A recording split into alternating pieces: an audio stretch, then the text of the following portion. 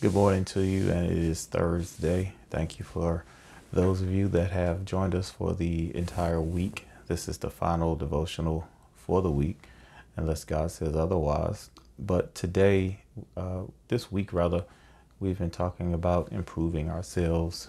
We've been talking about being 1% better than we was on yesterday.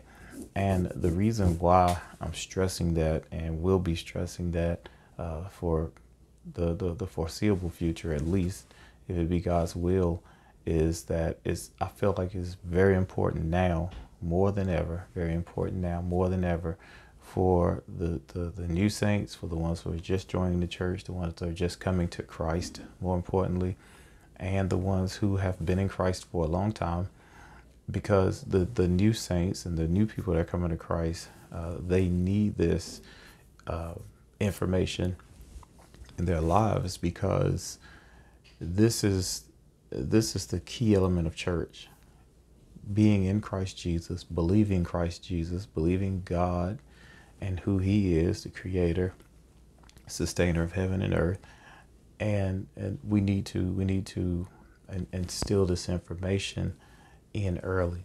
The praise, the shouting, and the calisthenics of church. They may kick in early, later rather. They may kick in early. Who knows? But my focus and my job is to getting people to live right, and once you start living right, to be better at living right. I hope that makes sense. And then for the seasoned saints, I have to make sure, as a leader, that we don't become complacent, comfortable, and satisfied with where we are, but continue to push one another, to even being better than we are now.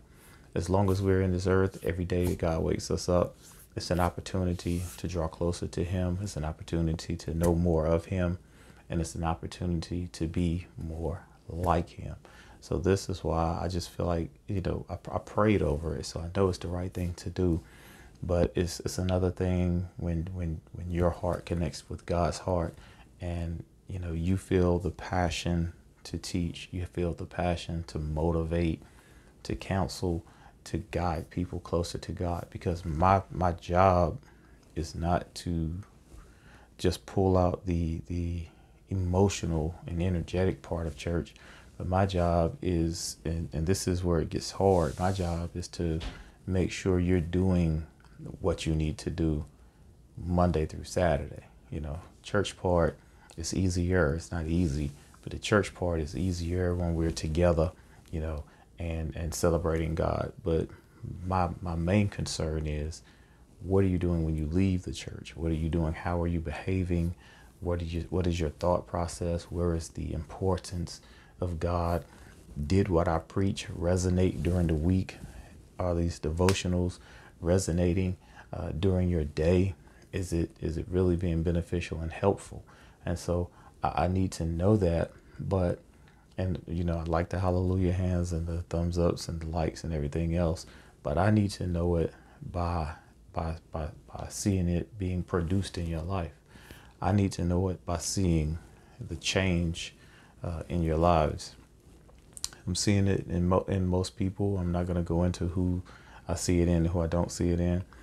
And it's like the parable of the four soils that we talked about not too long ago.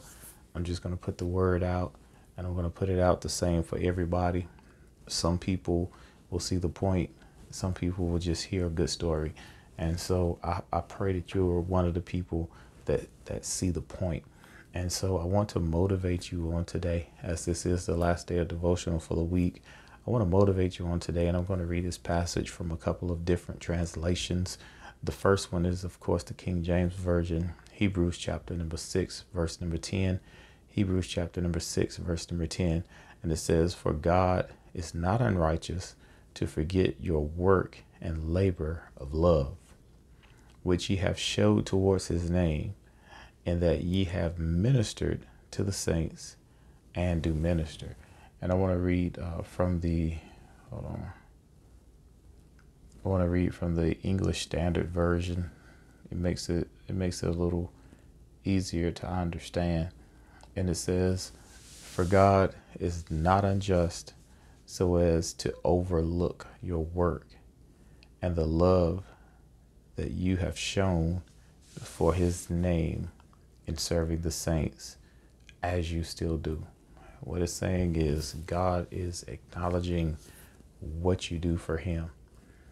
Those 1% changes or increases that you're making every day, that commitment that you've made that you're going to be a little better today than you was yesterday, that commitment that you made that you're going to be more Christ-like today than you was yesterday, that commitment that you made that you're going to work on your attitude, work on your commitment to God, whatever it is that you have committed to. The Bible is saying that God is not overlooking it. God is not unjust so as to overlook your work. He sees what you're doing. He sees your heart. So you can't say one thing to me and do something else, because that's not benefiting you to fool me into thinking that you're changing.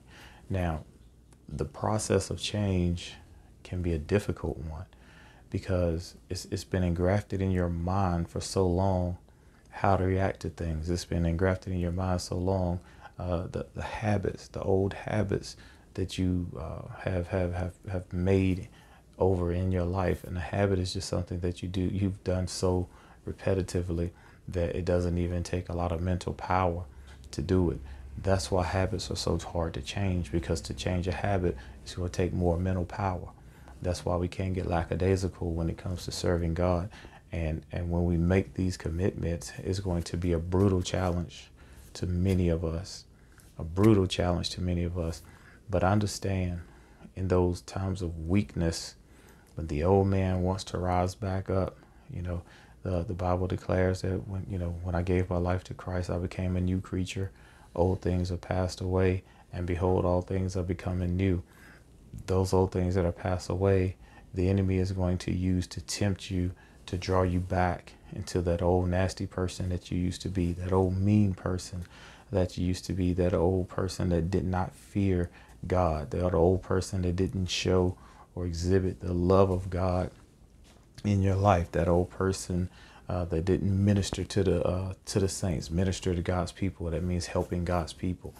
This time of year, there's more ministering to God's people than any other time of the year. And like I said, and we'll talk about this some more, I want to have this same energy. That's one of the phrases that the younger people used to use, and may still use it, I don't know. But I want to have that same energy during the rest of the year. I want to have that same energy all year long to minister to the saints. There's nowhere in the Bible that says after the Christmas season, after the holiday season, that the ministering to the saints is to stop. And I think that's one place where, visitors, but let me talk to the church for a minute. I think that's one place where Assembly Chapel may drop the ball, and that's ministering to the people through the duration of the year. So I want to change that. Some changes are coming. Ideas have already been made. I've fallen through. I apologize to the people at Assembly Chapel. I've fallen through on some of the ideas that came across my desk. But anyway, we're going to change that because of the fact that it's the right thing to do. And I believe that there's blessings in giving. There's blessings in giving. It's more blessed to give than to receive. And so I want to encourage you in this walk of life and in this season of changing, this season of getting better. And the best place to get better is in Christ Jesus. The best place to get better is in Christ Jesus. The more you are in Christ, the more instruction you'll get, and the easier it'll be to do things for other people and not expect anything back. Do things for others and not expect anything back. That's when you know that you have the heart of God. That's when you know that when you can give and not expect anything back, you can give and not talk about it. You can give and not bring it up and throw it in somebody's face. You remember what I did for you last year, and how can you treat me this way? Give out of the goodness of your heart, as God did when he gave his son Jesus. And you make yourself available for people to give you back in return. They may or they may not, but you do your part. You do what you can control. You control what's controllable, and let God be God.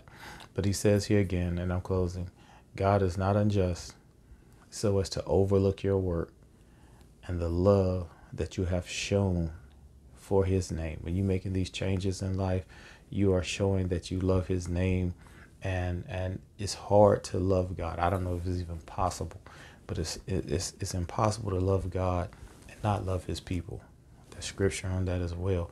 How can you love God who you have not seen and not love man who you do see? That's paraphrasing, but that's scripture. It's impossible to love God and not love his people. It's impossible. And so by your love of God, you should love to do things for others. And God is saying that I'm not overlooking these things. I see what you're doing. I see your efforts, and I'm going to bless it. Heavenly Father, we thank you for this week of devotional. Heavenly Father, as we go into the weekend, keep us mindful that you are our Lord. You are our God, and we are to serve you 7 days a week. We are to serve you 24 hours a day. We are to serve you. But we ask that you help us in this endeavor, Lord God. Help us to continue to get better. Help us to continue to draw closer to you.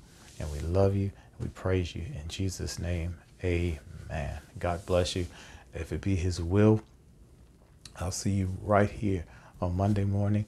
If you're in the area, make sure you come to visit our service on Sunday, 5453 Cascade Road, Cascade, Virginia, Assembly Chapel, right beside the little fire department. And we would love to have you to worship with us live. God bless you.